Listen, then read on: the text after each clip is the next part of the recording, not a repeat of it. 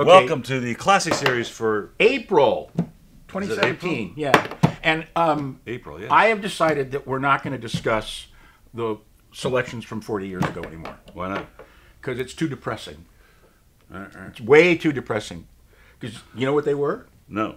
I didn't look it up. You did. 1973 Parducci Petite Syrah, which I remember very well. Unbelievable bottle of wine. Absolutely incredible bottle. Thank you. Thank you. All right. But it gets worse. Speaking of that, we just did a special piece. You know what the white was? I do not. Bouchard Premier Cru Chablis Forcham, $5.69 a bottle. You can't buy that wine for 10 times that wait a today. minute. Yeah, we just bought some Chablis. Some I don't know what district it was. Well, Chablis, but I don't know if it was vineyard related. But anyway, I think I paid wholesale pre-sale, which is cheaper than the landed price, $35 a bottle. Right. That's about right. Wholesale. Yeah. So it means 50 something on the shelf. Exactly. At least. So it was too depressing. It was just too depressing. You know, I don't blame you. I mean, that's a tough one. Wow. I mean, well, my dad loved Chablis, though. I do too. I mean, Chablis. your dad introduced me to Chablis 45 years ago. You know, the 16s that Jadot is bringing in, the whites. Well, I'm sure they're out of this They're world. phenomenal. Well, I had some 15s of somebody else, Drouin, that were out of this world. I mean, absolutely phenomenal wines. But anyhow, I'm impressed. Okay, you want to taste some wine, or you just want to keep talking? Speaking of Petite Syrah, oh, the Petite Syrah was so good. God, that was so good. I remember which that. one? The 73 Petite Syrah. I'm talking Parducci. about the email special we just did. The elder, we'll taste it today at the corporate meeting. Oh yeah, I saw that. I couldn't believe this wine. I kept tasting, going, "Wow, it's got a little bit of anise in the finish. It's got black. It's really good." This is really fun. This is a really nice wine. This is a really, really nice wine. I was very upset about this, actually. We placed the order. They brought me the wine. We tasted it. We said yes. We featured the 4-star, I think the 13 or the 12. The guy just makes good wine. And we just got a phone call. The guy says, "I can't fill the order. I can't sell it to you."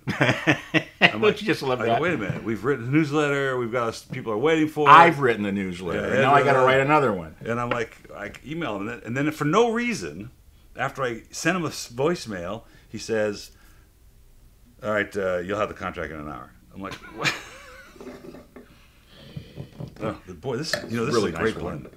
This is really, really. I remember tasting it the first time. Going, this is for that kind of money? Are you kidding me? $14.99 on the shelf is a great price. $7.99 a reorder is just insanity. You know, sometimes when we taste these blends and people blend off wine to make them to get rid of bad stuff and sort of hide it. Mm-hmm. And I had a couple of those last Tuesday.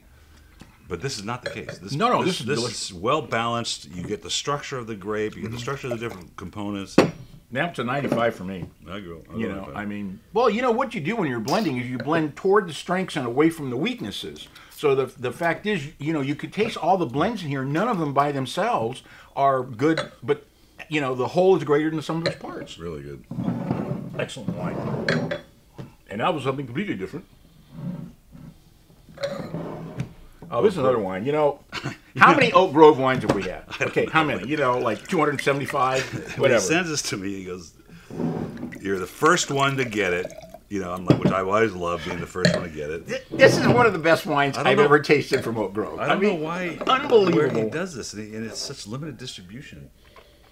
This is like classics on, but you wouldn't, not just California. It's got all kinds of. You would regional have told me this wine sells for $20. I would not argue. I wouldn't argue one bit. This is a $20 Sauvignon Blanc that you can buy for $6.99. Absolutely out of this world. You know what I like about it? Wines in this price range usually this kind of wine that you would look at the label, California, big co-op. Usually they're sugared. That's true. They cut you're right. You're right. This is just got This a is nice just fat body.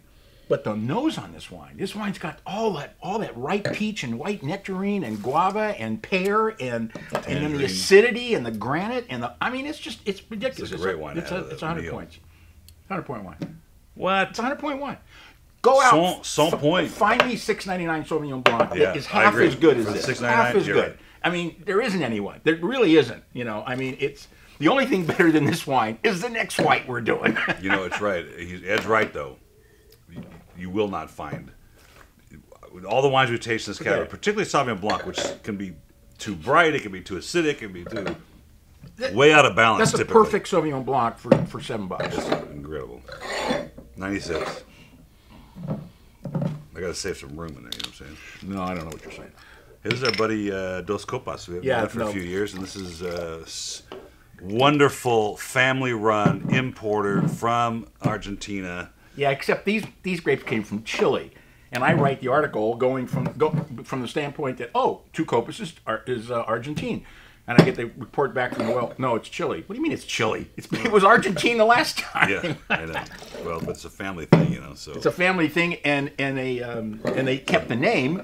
You know, who cares? Dos Copas. So I'm writing about the Argentine Dos Copas, and it's the Chilean Dos Copas. When you smell this wine, it's definitely Chile. Yeah, no, it's not Argentina. Green pepper and green olive.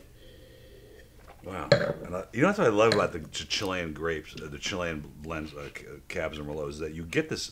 The beginning is that greenness, that terroir, and then you get those berries. You get that rich fruit in the mid palate. $15.99 a shelf, $7.99. Killer Cabernet for $8, 96. And you can see how this goes with like a flank steak with. We're getting creative now. What's the Argentinian? Green? Oh yeah, that's chimichurri sauce. Right, man, I love that. Man. Oh, that's really good stuff. Except it's Chilean.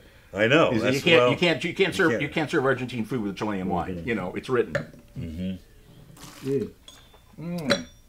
Well, that's a 96 for me. Yeah. You know, it's not too verbose either, right? It's just perfectly balanced. Well, not everything around here is verbose. Including not you. No, including not me. Oh, now this wine, I take this home.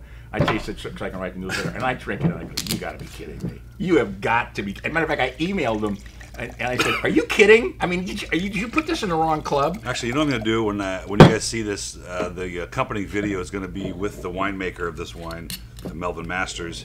Ed and I were just talking about him off camera. He's a wonderful guy. You'll see his personality in the video, but he finds these wines in these different parts of the world, all over, from California to France, and he's I don't know where he sources this stuff, and he does a great job.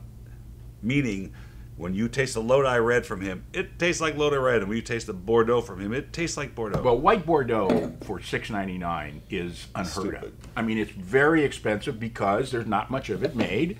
There isn't that big of a demand, and there should be. Wow. I just had a white Bordeaux for $20 that wasn't as good as this. And I'm just... No, there's a lot of those. I mean, and it's amazing. What a great contrast to taste this Bordeaux Sauvignon Blanc versus the California version. Two of the best whites we've had all year. Totally different. Yeah. Well, yeah, let's hope so. If they were similar, I'd be worried. So watch the Melvin Masters video that's accompanying these, and I think you'll find them very interesting. Did you already do it? I did a long time ago. Oh shoot! Because I would have loved to come here. I'd drive all the way up here to see. He'll come anytime we want. Well, where's he live? He's in New York, though. Oh, okay. When he's out here. Anyway, okay, this is a 97 for me. I mean, $16.99 on the shelf, $6.99 reorder is unlazy. I'm going to 96. I think this is a great example of what it's supposed to be, despite the price. Despite the price, we don't take that into consideration. He prefaces every wine that he prefaces talking about with the price, but it doesn't make any difference. No. Thank you. Yeah, way to go, Ed. And that's our show for today, April 2017. Cheers.